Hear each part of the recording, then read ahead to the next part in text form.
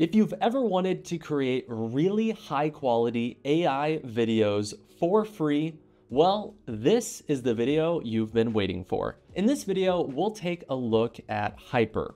We've tested every single major AI video creator out there, and we think that without a doubt, this is the best free option available on the market.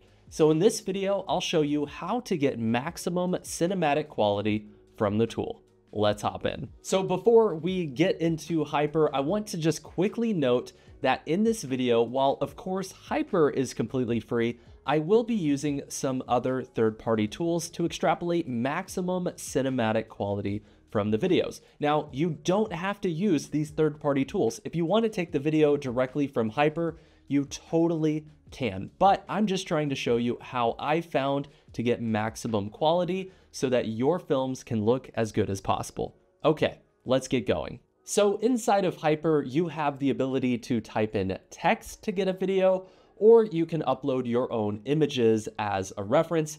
I always prefer uploading my own images as a reference because it allows me to create consistency and get maximum quality from the tool. So to create my images, I'm just going to go over to the website version of Midjourney.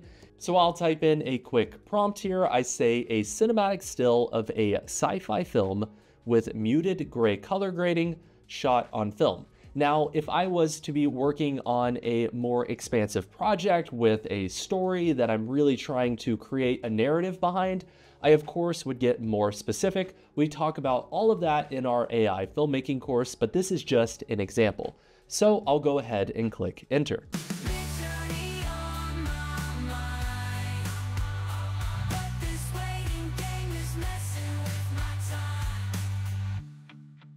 Okay, so I have some renders here. It only took a few seconds to render, especially if you're using the turbo mode inside of Midjourney. And you can see that a lot of these images with the same prompt, they look incredible, and you can of course begin to pick and choose the right ones for your project. Again, whenever you are working on a story concept, it's all about consistency and creatively art directing the result that you are going for.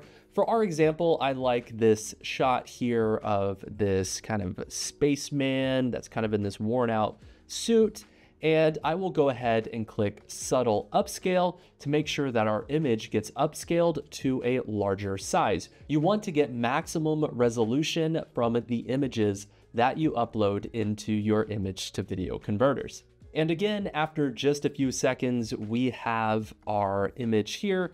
It's in a really high quality format. And the cool thing is inside of Midjourney, we have the ability to vary, we can zoom, we can up-res, we can rerun this in the same style. It's entirely up to you, but I'm going to go ahead and download this image. So one thing that I like to do whenever I'm working on an AI video is I almost always like throwing it through an image processing tool that can basically get maximum quality from the base image before I put it through my image to video converter.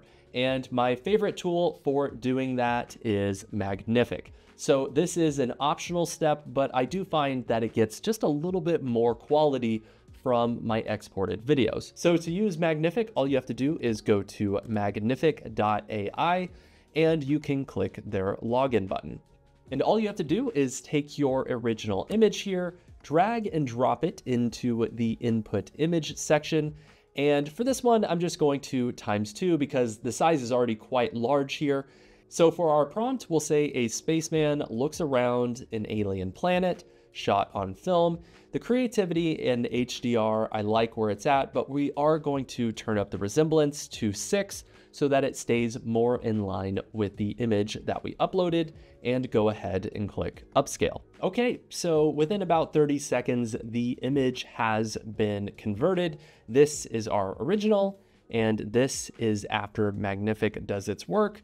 You can see the big differences are in some of these areas here. If we kind of scrub, that's before, that's after. Before just kind of has a tinge of softness to it, even though this is supposed to be in focus. But then whenever we adjust the slider, you can see that it adds just some of the crisp detail to make it seem a little more realistic. So we can go ahead and download that to our computer. So now let's add some motion to that image. So what you're going to do, click the link below this video to go to the Haiper website. Again, this is free at the time that I am recording this video, so completely free to use. And go ahead and click the button. Now, try not to get distracted because they have a gallery that features some incredible videos from the community. And go ahead and click Animate Your Image. And of course, it's going to ask us to upload an image, so we can just take our image here from Magnific, drag and drop it into the Upload Image section, and we can paste in our prompt that basically says, an astronaut looks around on an alien planet. You can, of course, adjust your prompt, you can get really specific with it. It all just depends on the asset that you uploaded. And we will go ahead and click on the settings button here. This is very important. Make sure you change your duration to 4 seconds. And when you're ready, go ahead and click the create button. Rendering the videos from Haiper takes just a few minutes, but I have a few examples that I want to show you directly from Haiper that I created earlier. So we have this shot here of kind of this engine room. I love the parallaxing. I think we can create kind of an establishing shot with that one. We have this shot of these engines that are spinning. Now there's a bit of a light leak because I prompted in rocket engines with fire, and so it kind of created this interesting kind of orange light leak aesthetic, but I do think that we'll be able to use this shot. We have this shot, which was another roll. I don't know what's happening with that metal there, but it's kind of moving around. We have this shot of this cyborg moving with this woman in the background. I think that shot's pretty rad. This one, not so great. This shot's pretty interesting. It does seem like the ship is moving in reverse, but if we flip the speed there, I think that it would be really awesome. Then we have the shot, this guy kind of looking into this futuristic hangar. Okay, so those videos look pretty cool, but there's one big problem. If you take a look at the information for these videos, they're actually only in 720p, which is not great because that's not really a high quality video. So what I always like to do is run my low quality videos through an AI tool to up-res them to get maximum quality. And my favorite tool for doing this is called Topaz Video AI. You'll find a link below this video. It is a little expensive to buy the first time, but since I've purchased this software, they've updated it so many times and they keep adding in new models. So I really recommend using their tool. So I'll just grab all of our low res videos here. We'll drag and drop them into Topaz Video. And what I'm going to do for output resolution, we are going to just basically upscale this footage. And I'm going to go ahead and click on the 4K button. The right resolution for you really does entirely depend on your computer. I found that I'm not really able to render at 8K or beyond because my computer begins to hate me for it, but 4K works really well. And 5K is great as well, especially if you want to get maximum quality, because you can render in 5K and then scale it down into 4K. In our instance, I'm actually going to render in 4K and scale it down into HD to just get maximum resolution and details from my final result. Now for the frame rate, we will go ahead and select 24 frames per second. That is the cinematic standard, so we will use that one. You also have the ability to slow down your footage. So if you wanted the clip to be 8 seconds long or 12 seconds long, you can just click on this frame interpolation option and you can choose the amount that you want to slow down. For our clips, I like the speed. Most of them are actually in a slow motion style, so I'm not going to slow them down, but of course you have that option. And down here under the export options, you can select ProRes, you can select H.264. It entirely depends on the project you are working on and the amount of storage that you need on your computer. Typically, whenever you are editing a project, you want the editing files to be in a high quality format like ProRes as opposed to H.264, which is more of a file format for delivering to the internet like social media or YouTube. But ProRes is a great option during the editing process. And now you're good to go. All you have to do is click export and the videos will export to your machine. Topaz Video AI, weaving its magic in the air, colors dancing, creating a tapestry of trees. Ooh, yeah. Okay, let's take a look at the videos that we have from Topaz Video. So we have these shots here and they are in 4K, so we have much more resolution here.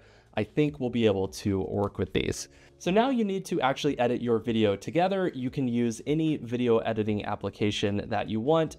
I really do find that Premiere Pro and DaVinci Resolve are two of the best options out there. I like using Premiere because it's inside of the Creative Cloud, but DaVinci Resolve is an amazing tool and it has some really great plugins and options, especially if you want to get deep into color grading. Okay, so I laid out a quick trailer montage. Let's take a quick look.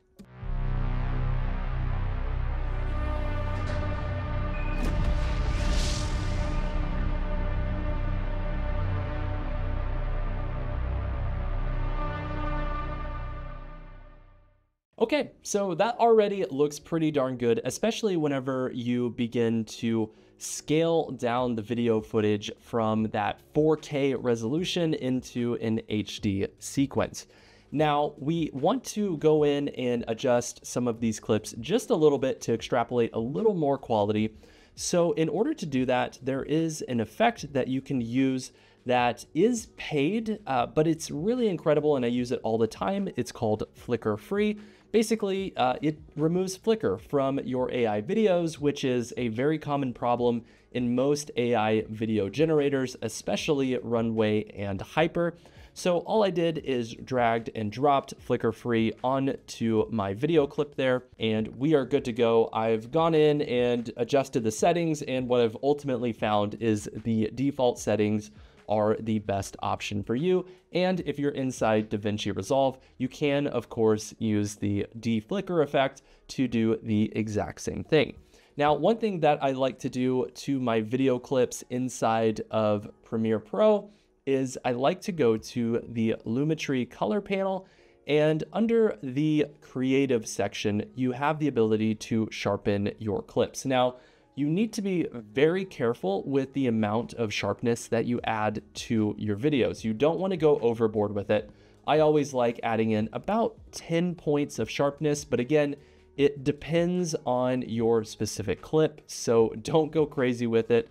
People, especially in the beginning, like really cranking up that sharpen slider, and it usually looks pretty bad, so, just use your best judgment.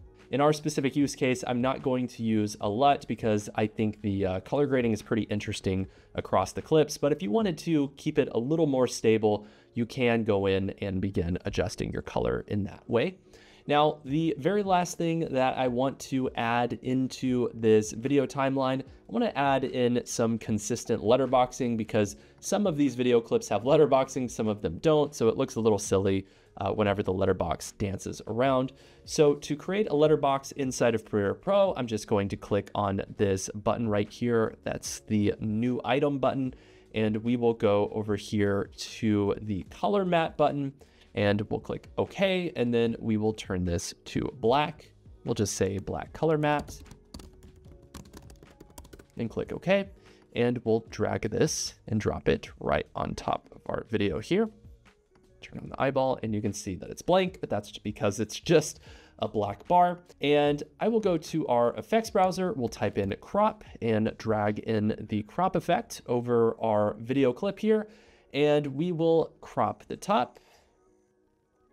There we go, just like that. So we'll say 90 for the crop. So now we'll go to our color matte here. I'll hold down Option. We'll drag and drop it above. And now we'll go over to rotation. I'll type in 180 for 180 degrees. And now we have the exact same letterboxes on the top as we do on the bottom. And now you're good to go. Of course, you can further edit this if you want. Go back to Haiper, re-render things. The choice is entirely up to you. But if you want to learn how to become an AI filmmaker from scratch, be sure to check out our AI filmmaking course at Curious Refuge. Our course is used by artists at every major studio, and we hear stories all the time of artists who go through our training and land full-time jobs in the industry as an AI storyteller. You can join the waitlist by clicking the link below this video. We have courses that start up every single month. If you enjoyed this video, be sure to like and subscribe. And of course, if you ever have requests for a future video, be sure to let us know in the comments. Thank you so much for watching. We'll see you in the next one.